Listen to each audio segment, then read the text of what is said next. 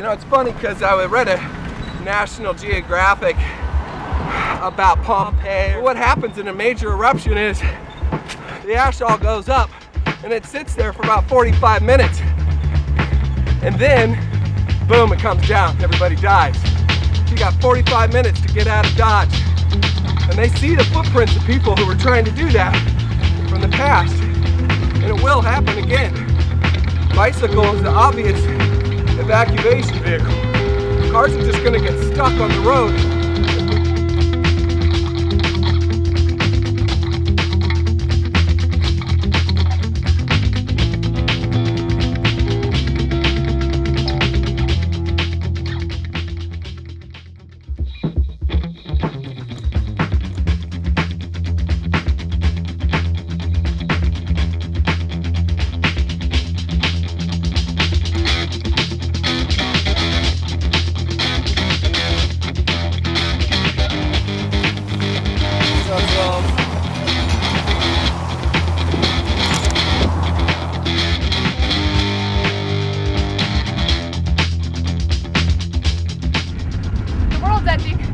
There seems to be a widespread belief and conception that all the real problems of the world require a truck, and it's like a big science experiment.